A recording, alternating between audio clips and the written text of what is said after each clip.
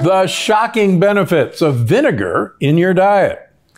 Well, vinegar has been around a very long time. In fact, research shows that vinegar has probably existed for at least 4,000 years BC, probably as long as wine has been being made.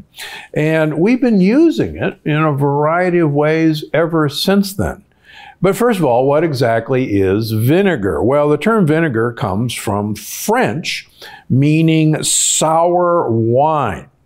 And wine and vinegar are both made by fermenting or turning fruit juices into alcohol. However, the key difference between wine and vinegar is that wine is fermented with yeast, while vinegar is fermented with bacteria. And many of you may know that Pasteur became famous in figuring out why wine would sometimes go bad and turn into vinegar. And he discovered that, in fact, the wine that turned into vinegar had been contaminated by bacteria. And he became the toast of the French court and the French kings, and his fame led to, of course, pasteurization, which was killing off the harmful bacteria in wine. And that's how he actually got famous, but that's an entirely another story. But vinegar, in a way, is bad wine. Now, wine yeast ferments the sugars in grape juice into alcohol, while bacteria can ferment the alcohol into acetic acid.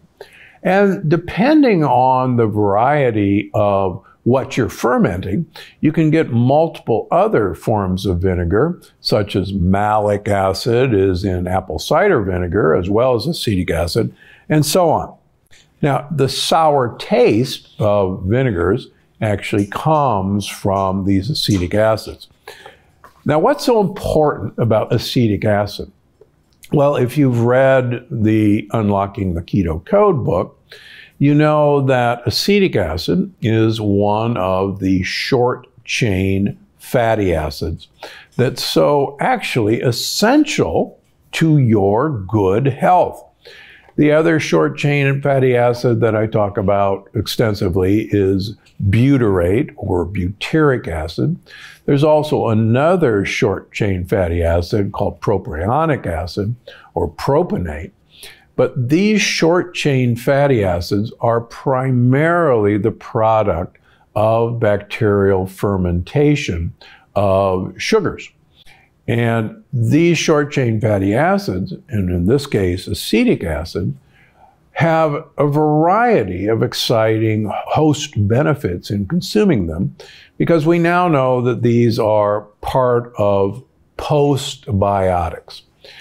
And these short-chain fatty acids are actually communication systems to our mitochondria, to our cells, that impart actually improvement in the mitochondrial performance and are part of uncoupling mitochondria for improved mitochondrial health. So vinegars are an easy way to get the byproducts of fermentation into your diet without necessarily depending on the bacteria in your gut.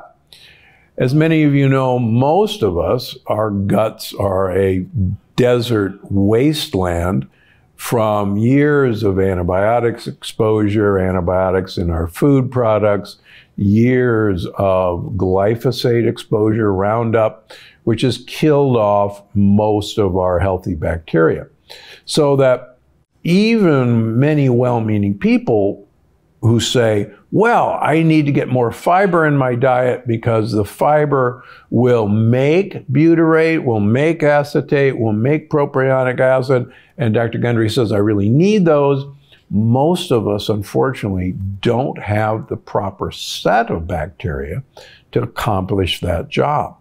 So that's why vinegar is a really easy and tasty way of getting these short-chain fatty acids that you should be making into your diet. Okay, the big benefit of vinegar is as an uncoupler, as making your mitochondria work less hard, to make your mitochondria actually waste calories. And one of the things that you may have noticed on social media is that vinegars help with weight loss. Well, there's nothing magical and mystical about how this happens. Because vinegar contains these short-chain fatty acids, then these short-chain fatty acids uncouple mitochondria, making you actually waste energy. And there are well-controlled studies showing that the use of, say, apple cider vinegar or balsamic vinegar added to an otherwise isocaloric diet will foster weight loss. Now, there is another potential way that vinegars help with weight loss. Normally, after we eat something, food is kept in the stomach until all the protein that you ate in that food is digested. And the way the stomach determines whether all the protein has been digested is the acid in your stomach is used up in digesting the protein. And as the acid level in your stomach falls, that's a signal to open up the pyloric valve at the base of the stomach and let the food go into your duodenum and intestines. It's the drop in acid that triggers the opening of the pyloric valve. So one of the theories of why apple cider vinegar or vinegars may increase your feeling of fullness and may even lower blood sugar is that the acid load of eating that vinegar keeps the acid slightly higher in the stomach longer. And so you have a longer period where the stomach is full and not empty. And you have a longer period where the food contents of your stomach are put into the intestines where sugar is absorbed. So that's probably a secondary effect, but the big effect of vinegars that we now know is the short-chain fatty acid. Now, there's different vinegars, and that's kind of the fun thing about vinegars. There are multiple vinegars made from multiple sources. There's red wine vinegar, there's champagne vinegar, there's sherry vinegar. You name it, there's apple cider vinegar. You choose the vinegar, you're going to get a different flavor profile, and additionally, you're actually going to get a different polyphenol profile. Now, one of my personal favorites is aged balsamic vinegar. Now, it has multiple polyphenols, but perhaps most important, it is the most concentrated form of resveratrol that you can get. Now, most balsamic vinegars come from Modena, Italy, and I've visited multiple plants where balsamic vinegar is made. And fun fact, balsamic vinegar is traditionally made from only one form of grape, the Trebbiano grape. Balsamic vinegar, though, can be aged and concentrated. And the longer balsamic vinegar is aged, the more concentrated the syrupy flavor and the more concentrated the polyphenols are, including resveratrol, and the more concentrated the short-chain fatty acids. So always look for aged balsamic vinegar. The longer the aging process, quite frankly, the more expensive it is. Now, I have no relationship with this company, but there is a wonderful company that makes aged balsamic vinegar, and it's remarkably reasonable. And it's called Napa Valley Naturals. And I'm sure their website will be inundated after this. Please don't buy it all because I need it. But they have 25-year aged balsamic vinegar that's thick and luscious. And what I like to do is, as you know, make a fake Coke by having balsamic vinegar, 1 or 2 tablespoons, and San Pellegrino sparkling water stirred around. It's going to be the best Coke you've ever had. And as you know, I was the one who actually started this trend many years ago. So great use of balsamic vinegar. Now, how about apple cider vinegar? Now, apple cider vinegar contains the mother, and the mother is actually the dead bodies of the yeast and bacteria.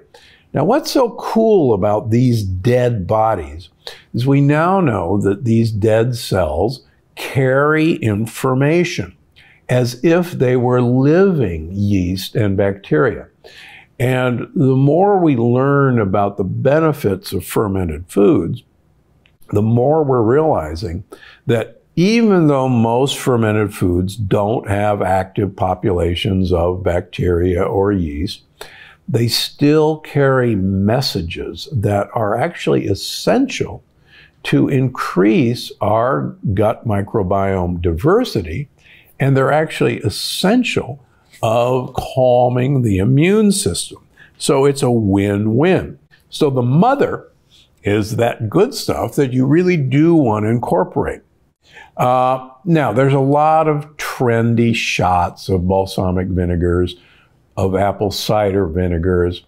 You got to be careful with these shots. So many of them have had added sugar because, quite frankly, a shot of vinegar is an acquired taste. And so many companies, to get you to think you're going to get the benefits of apple cider vinegar or other vinegars, will add sugar to the shot to get you more interested in consuming that. Also, the beverages that have apple cider vinegar in them, buyer beware.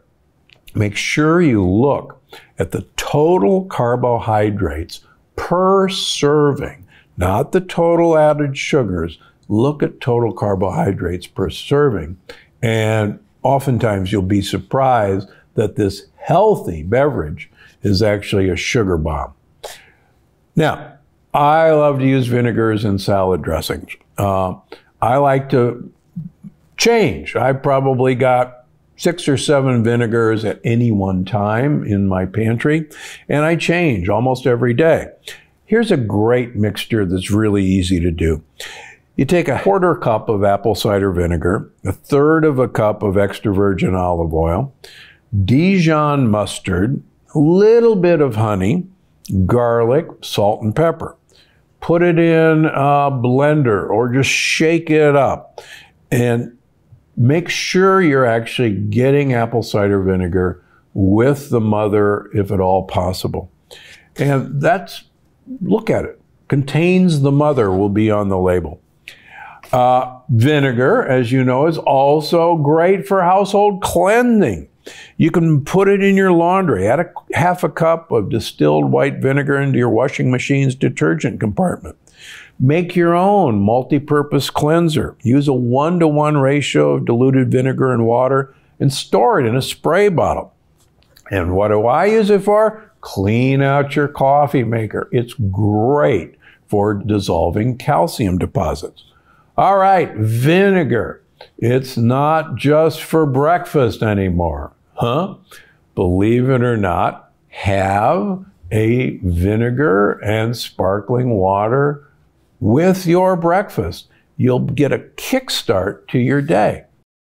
I think you're going to love this next one. Vitamin D and sun exposure is critical to our functioning as a human being.